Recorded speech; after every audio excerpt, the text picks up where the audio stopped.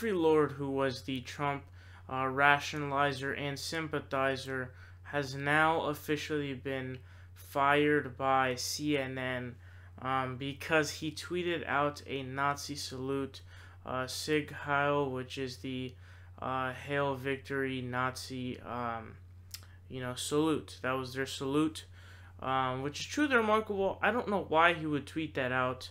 I don't understand it, but this guy, I'm very glad that he's gone, because in my opinion, it is the equivalent of bringing on somebody who is someone like a flat earther or a climate change denier, etc., etc. What you're gonna have is you're gonna have basically garbage spewed at you every time you hear this guy speak. If you recall, Anderson Cooper had said, if Trump took a dump on his desk, you would defend him. I thought that that was the perfect example and the epitome of Jeffrey Lord, because that is what he would do. Jeffrey Lord is a talking machine for Trump and only Trump. So, Raw Story says CNN has severed ties with conservative commentator Jeffrey Lord after he tweeted the Nazi salute Sieg Heil at Media Matters Angelo Carusone. Nazi salutes are indefensible, a CNN spokesperson said in a statement. According to CNN Monday, Jeffrey Lord is no longer with the network. Lord on Thursday responded to a message by Carusone that pointed out that the Donald Trump supporter misspelled her name in a column.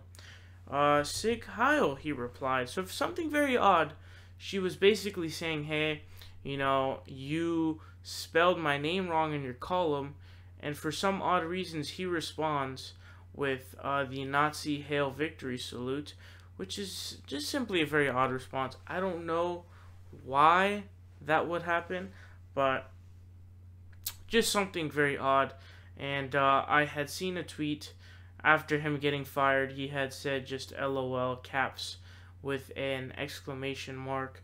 I mean, I'm just happy that this guy's gone. He should have been gone a long time ago, because this idea of a neutrality bias is very stupid, or this employment of a neutrality bias, I think, is very stupid, because in most situations there is no, hey, there should be all these opinions have right to them. No, not really.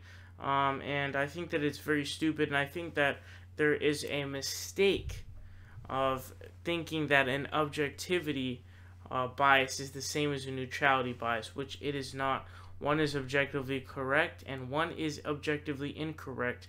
Not everything is 50-50. I would venture to say most things are not 50-50, and I'm glad Jeffrey Lord is gone. What's up, guys? It's Seig Heil here. You guys are watching The Progressive Voice. Make sure you guys click subscribe down below. We're fighting Donald Trump tooth and nail, and we need your help.